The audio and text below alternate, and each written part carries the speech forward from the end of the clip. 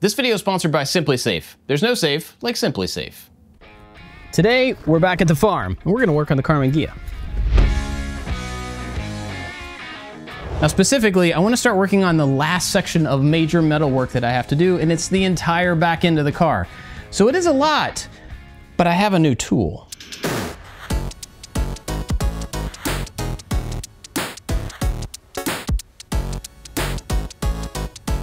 This is the MetalFab from xTool, and honestly, it's nuts. It's a laser welder, a laser cleaner, a laser cutter that can cut like steel and stuff, and that big box is a CNC. This thing's not even out yet. They reached out to me and asked me if I would test it out. Not even asked me to sell it to you, just to try it out. And if you want to find out all the details about price and capability and all that stuff, it's gonna be available in the Kickstarter, which I'll link down below because it launches on Kickstarter today. Now, the thing that I actually care about is whether this is a worthwhile tool to have for automotive restoration. I mean, all of the Ghia. I've got a lot of welding to do, I've got a lot of cutting to do, I've got rust removal to do, and this one tool should be able to do all those things, but we won't know until we try it. So what's next on the Ghia? Well, basically, I have to replace the entire back end. From about here down, all the way around, between the wheels has to be completely replaced. Luckily, I do have panels to replace all of that, but it's like 1, 2, 3, 4, 5, 6, 7, 8, 9, I think 9 panels. And so I have to take all of it off and put all of it back on in a way that fits together correctly so that this thing will fit on the chassis and the trunk will fit in place. So, you know, not a whole lot. I've been struggling with this for quite a while because I don't know where to start. If I take the middle pieces out, I can't put them back in because the things they get welded to also have to come out. But if I start on the outsides, I'm gonna be welding those two pieces that are not gonna be fixed, really, and then tearing out things that they need to be fixed to replace. I just don't know where to start, but I think I might have an idea. I've got these two panels. This one over here on the floor that's actually gonna stay. It's the one thing that's gonna stay in place because it's fine. The one on this side is completely rotted through, and that's where the battery sits. And I think that actually might be the place to start. It's in the middle of everything, but I have a point of reference to measure off of that's not gonna move. So if I can get that one taken out and weld it back into the few pieces that are staying, I think it starts to give me a place to build from. I think. I don't really know. It's only welded right around here and then right here to the outer panel, and those two things are gonna stay. So I think I can just cut this off, pull this out, and put a new one back in the same spot, and that will probably work. But I don't know. I don't know. And I'm gonna do that, but I also really wanna show you the laser welder, so let's do that first. All right, so this is the welding gun, and it's got a wire feeder that feeds out wire, welding wire, just like a MIG would. But the cool thing is it has a red visible laser that shoots out onto the wire so you can see the pinpoint where it's gonna weld. That right there is already better than every welder that I've ever used because you know exactly where it's gonna happen. And that's cool, but other than that, you don't have to do anything. It has two triggers. You hold that one for grip and then you pull this one and it feeds the wire out and pushes the gun backward at the right rate to get a perfect weld bead. I'm serious, it does. Just watch, this is crazy.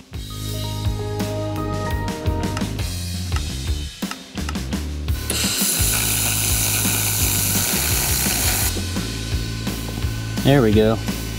That's crazy right there.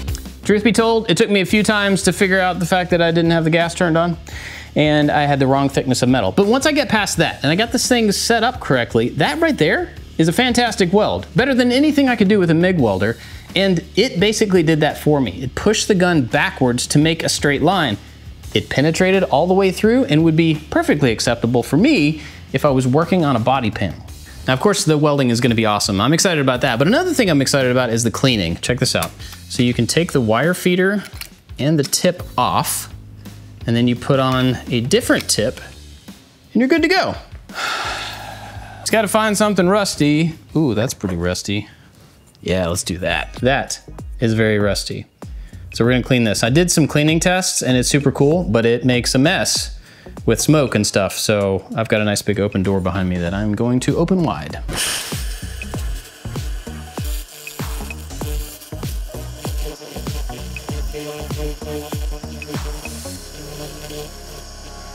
I mean, that's pretty awesome.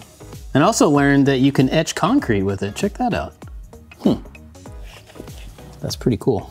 I just wanted to try those things out. They're both pretty awesome, but I'm about to run out of welding gas. So for today, I'm gonna focus on trying to get that panel out so we can actually start making some progress.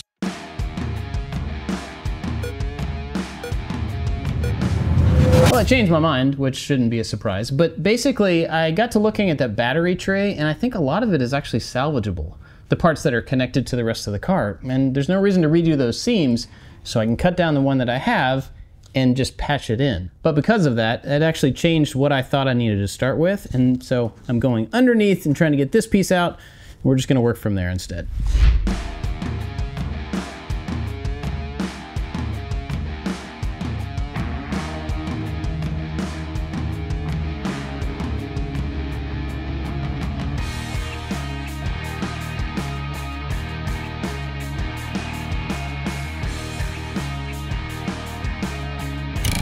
Got the battery tray mostly fit. A little bit of trimming left to do, but before I can weld anything together, I've got to clean the surfaces. There's a bar that goes right underneath this thing that has a ton of rust on it, which means we get to use the cleaning feature of the MetalFab. Oh, gotta hit the button. I always forget. This video is sponsored by SimpliSafe, who I've been using to secure my home for a really long time. Recently, we needed to add some more visibility to our backyard, so I ordered a few more cameras. And this new camera allows me to add ActiveGuard outdoor protection. This is where the monitoring agents can actually keep an eye on your camera and make sure that there are no potential threats trying to get into your home. If they see somebody that should not be there, they can actually see them and talk to them through the camera, plus they can set off alarms or turn on lights, and if they need to, they'll call the police for you. So here's what you do. You go to simplisafe.com/ILTMS, and then you pick out the items that you need for your home. You get the cameras you need, indoor and outdoor. You get motion sensors and water sensors and smoke detectors and all of the different pieces, and they show up at your house in a box. You can set the entire system up by yourself in about 30 minutes. It's super easy to do. After that, you can use the app to actually look at all your cameras and set up more devices. Plus, you're gonna wanna set up monitoring. It's only about $1 a day. It's really inexpensive, but it's a great way to protect your home and the people and the things inside of it. That monitoring has no contract, so you can cancel it at any time, although you probably won't want to. And they've got a 60-day money-back guarantee, so if you're not happy with your system, you can have your money back. SimpliSafe has been voted the best home security system 5 years in a row. So it's good stuff. It's a cool company, and I think you'll be really happy with it. So here's what you need to do to get 50% off your SimpliSafe system. Go to simplisafe.com/ILTMS or hit the link down in the description. Then you can go over and customize the system just for you. Be sure to go check them out, and huge thanks to SimpliSafe for sponsoring this video. There's no safe like SimpliSafe. Couple of thoughts on the cleaning. One, it's pretty awesome, especially for small areas. Like you wouldn't use that to clean a big area because a flap disc would work way better, except for the little places where a flap disc couldn't fit. In fact, that was one of the really cool things that I was able to do. There's a little spot in there where two pieces of metal are welded together and they make like a little cave, and it's full of rust. I could shoot the laser down inside that cave and get rid of all the rust on the surface. Now I can spray some rust preventative in that same area and it should lock it down pretty well. So for cleaning, I think it's awesome for small areas or for hard to reach areas, especially like something like this, like an old rusty hammer. Getting a flap disc into this area might be kind of difficult. But I bet we could do this with the laser pretty easily. I mean, that's pretty cool.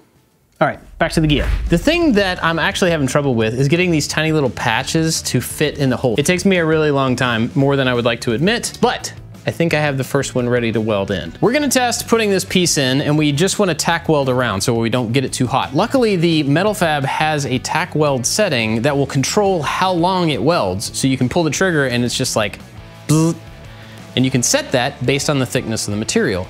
And that sounds pretty awesome. Also, it has a wire feeder, so you can actually like manually, that's awesome. Okay, anyway, here we go. Bzz. Whoa.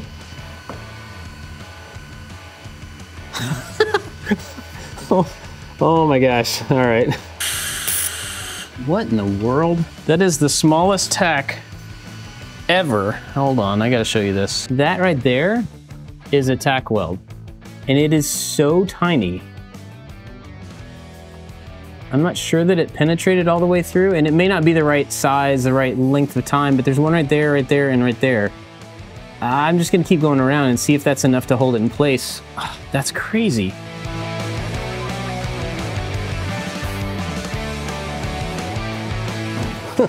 I mean, honestly, this is gonna be perfect for body. Very, very tiny welds. Like my finger up next to them. Those are way smaller than I would be able to personally do with any other welder. And you can't even feel them, honestly. But that piece is held in place. Here's the real test. How does it do with a bead?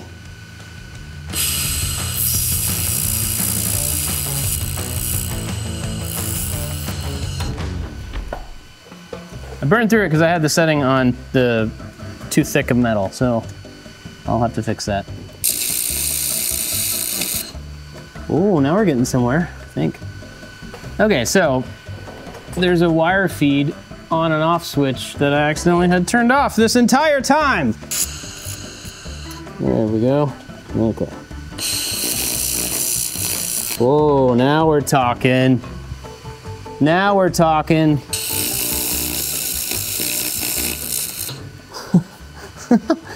Okay, all right. Okay, so here's the deal. I accidentally had the automatic wire feed button turned off instead of on. Not sure how I did that, but that was causing the welder to actually burn through that metal. And then once I turned it on, the wire fed out and actually pushed the gun back at the right rate and left a bead. So luckily I did those tests in a place that nobody will ever see. So I'm gonna go ahead and finish that one up, and then I'll do the next patch, and hopefully that one will actually look a lot better. Whoa. So I knew going into this video that I would not be completing anything. I wouldn't be finishing the entire back end or even a section of it because I'm trying out a new tool. But man, it's taking me an obnoxiously long time to finish 2 patches, and they don't even look good. And that's not a fault of the machine. It's honestly my skill level or lack thereof. But there is something really interesting about the gun that I just noticed. So the wire feeder on this thing actually goes at like about a 45-degree angle to the laser, which is very different from a MIG where they're both basically coming from the same place. On a MIG torch, you can take the end of it and you can point it in any direction that you want. And wherever that arc is happening, there's also wire being fed in the same direction. But with this gun, you've basically got a triangle. And so you're trying to get it to do the right thing in the right direction while it's pushing you back. Now, this isn't a bad thing or like a problem with the machine. It's just a different way to think about trying to get from one place to another, because you've got the gun actually moving you in one direction and you have to handle the twist and the turn and the lift, and you just have to think about it a little bit differently, and I'm not quite there yet. And you're probably saying to yourself, Bob, it's a new tool that you've never used before. You probably should have set up some tests on a workbench so that you could actually lay things out and figure out how the tool worked in different situations before you jumped into actually using it on a project. But it's me, so I didn't do that. So anyway, back to the work.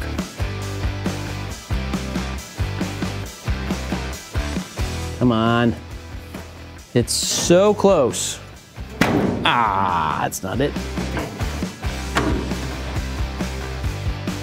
I gotta be honest, I got really frustrated with the patching part of this, but after I got past that, getting everything else fit up, I actually think it's gonna work. I'm gonna be able to get the pieces back to where they should be.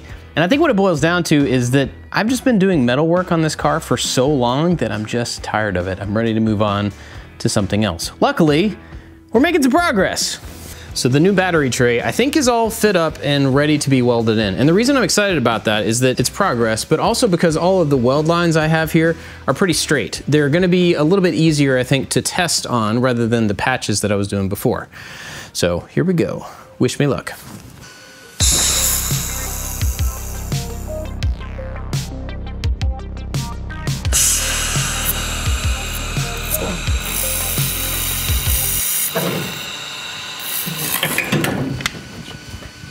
You gotta be freaking kidding me. All right.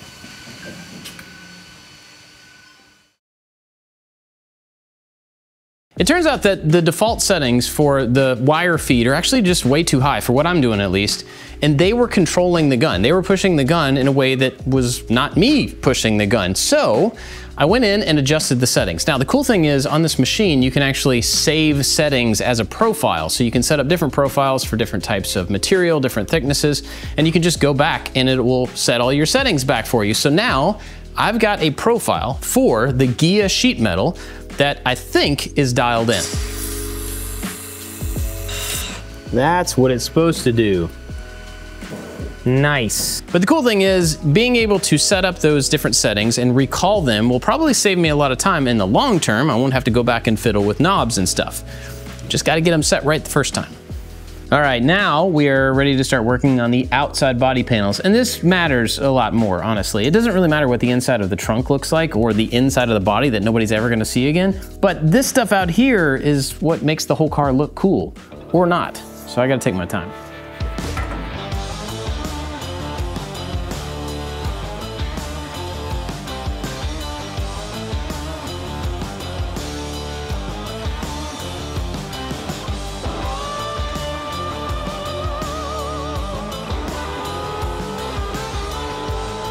You know, to this day, I don't know why I chose this car as my first real car project, my first restoration. I mean, I do know why. I love the Karmann Ghia. I love the shape of it, but the shape is part of the problem. It doesn't have a straight line on the entire car. And this one in particular was especially rusty. I could have started with something way further along and had a lot less metal work to do, but here we are. So if you decide to start working on cars, maybe get something really boxy with a lot of flat panels and straight lines. I think that'd be a lot easier.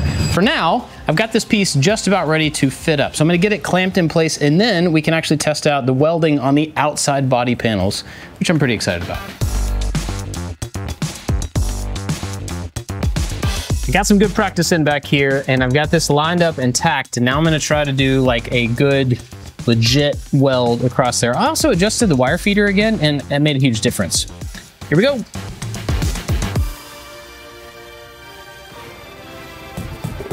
Okay, we gotta move faster. I'm getting there. Ooh, all right.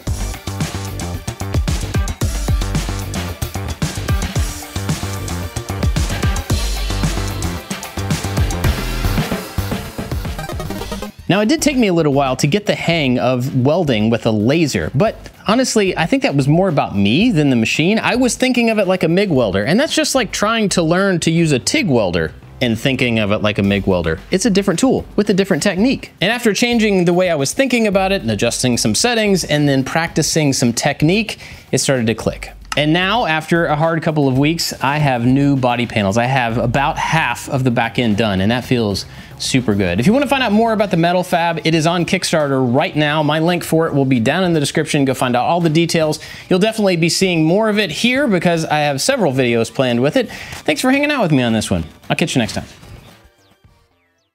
It takes me an